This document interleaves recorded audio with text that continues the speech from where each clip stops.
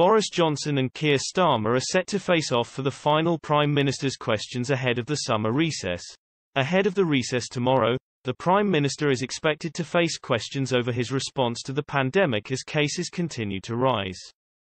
Although the Prime Minister pressed ahead with Freedom Day on Monday, many experts have claimed certain restrictions may need to be reintroduced to save the NHS from being overwhelmed. Sir Keir claimed lifting all restrictions at once had been reckless as the UK progressed with Freedom Day. Mr Johnson will also face questions following Dominic Cummings' bombshell interview with Laura Kunzberg.